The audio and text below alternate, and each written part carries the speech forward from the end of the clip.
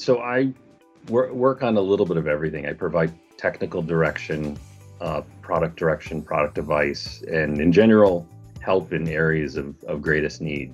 And I love networking, so this was a good project for me. Roughly 34 cabinets. It's a fair amount of gear. In my mind, it's about 200 devices of switches, of servers, of, in some case, virtualized devices. And there's a bunch of different development groups that are cramming a lot into those cabinets. So it's a very complicated network. So we need a bunch of segregation and a lot of things to up and go, in addition to just the production and the support and everything else happening. So it's an interesting network. We work closely with our co-location facility, and they have more experience in running data centers than actually we do. So they're largely responsible for the power and the AC and security and some other things too, because it's their facility. But they had heavy involvement in moving and planning it. So it was a fair number of people on our side. So the IT teams, the development teams are responsible for the things in their rack. So everyone who had their ownership and involvement with it really played a big role. So it was a big orchestration and coordination effort. Mostly we planned it as a forklift move. So we divided into 4 different groups and moving the more important things together and moving it logically. So we had a split time where things were a little bit spread amongst 2 different sites. But we mostly did it as a forklift move, with the exception of we layered in new firewalls and some higher security standards as we moved. We just got a lot more compliance and ability to respond to auditors and just a lot more of everything with this move. Additional power, additional backup, additional routes to networks. We really upgraded the backbone and the things behind our network. So just to get in, it's biometric, it's dual factor just to get into the lab. And the new facility it's all good. Also gave us a bunch of interconnects into new places as well. Yeah, mostly as planned. I think the hard part was it was a tough schedule, so we really did it pretty quickly. So I think it was about a month start to finish.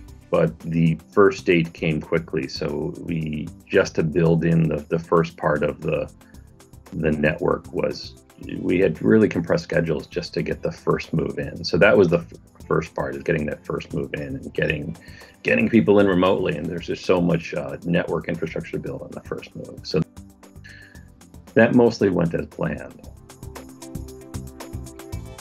So my recommendation, if we would do this again, is somehow figure out how to pre-configure or get all the networking gear and firewalls and everything lined up and working and remote access, and figure out how to get that installed and working in advance. A few people and I and the IT teams had a fair number of late nights as we did that. So it's probably to be expected, but we really could have done it with almost business hours or a few evenings if it really were if we really could have forklifted in the new network infrastructure too. The VMS stuff really was forklift. Just move it and rerun wires and put it back up, and it worked pretty well. I think the biggest thing with our interconnect, so we've really fast backbone to in and out of there, and redundant backbone. So I think the biggest thing is it lets us concentrate on what's important. So we don't have to worry about watching alarms to see if what the air conditioning is happening, or figuring out how the backup diesel generator works, and they just do a lot of that for us. And I think the bigger thing is because we'll be concentrating more on what's important, it lets us work on virtualization technology a little bit more. So we can think and have, again, faster interconnects, but ultimately people are not going to care about these racks of servers. Are they sitting in our data center? Are they sitting somewhere else? we could really spin up another data center somewhere else for some of our offshore employees or employees in Europe and increase latency, and I don't think anyone would notice. So being able to just virtualize as much as possible and make virtualization core to what we're doing. I think there's a lot of new opportunities there. So even just to get into our network, we virtualized our VPN entrance. So the interesting thing is there we can move that VPN entrance wherever we're seeing the best performance for our users, or we can add backups in other ones.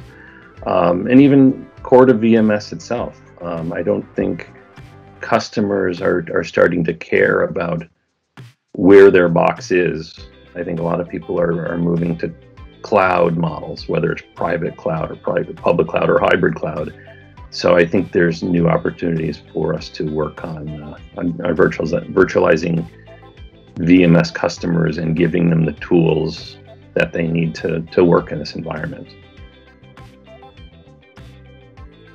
So one thing I forgot to mention on the virtualization is we really layered in a new layer of tools on top of our network. So if developers are doing exotic things, we can really control a lot remotely, but also get statistics on exactly what's happening or where problem areas are.